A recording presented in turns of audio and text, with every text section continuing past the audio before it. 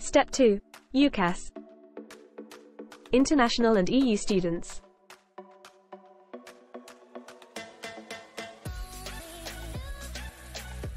Studying in the UK. Applying to university as an international student. Discover any information you might need to succeed in applying to UK institutions as an international student.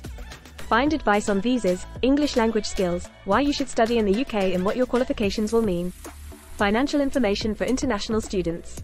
Studying in the UK can bring a lot of challenges, with financial pressures being top of the list, but there is help available. Postgraduate and conservatoire courses. Thanks for watching.